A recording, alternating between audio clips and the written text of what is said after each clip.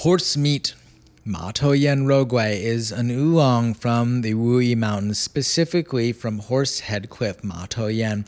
We get this tea from tea master Shu Zhengcong, and this is a great tea because I ask Shu Zhengcong periodically, what do you have that's new?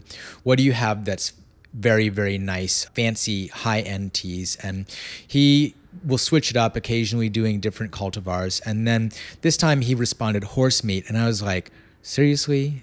And then he explained the full name of this tea is Mǎ Yán Ròu Guì, Horsehead Cliff Rou Gui, which abbreviated becomes Mǎ Ròu, which means horse meat. There you go. Oolongs have crazy names.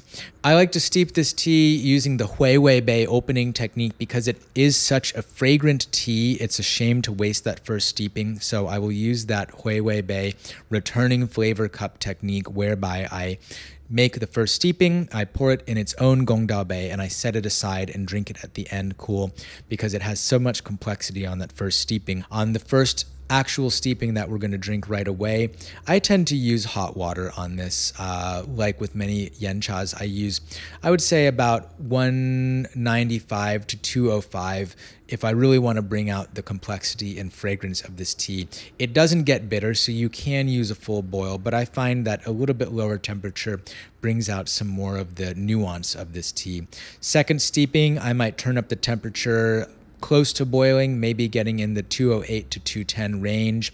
And I like to pour very gently in a circle around this tea, and then I like to finish spiraling in to get the center of that leaf mass. This is not a bitter tea. We do not need to avoid the chadan like we would with a Phoenix Oolong or a Sheng Pu'er, for example. It's actually very forgiving tea, and it can be made in a lot of different ways, but this is the technique that I find to be the most effective. As we go through the different steepings, I will crank up that temperature. By the fourth or fifth steeping, I am using full boiling water. And by the sixth, seventh steeping, I'm going to raise the stream and hit the leaf mass directly in the center to squeeze out some more of that flavor.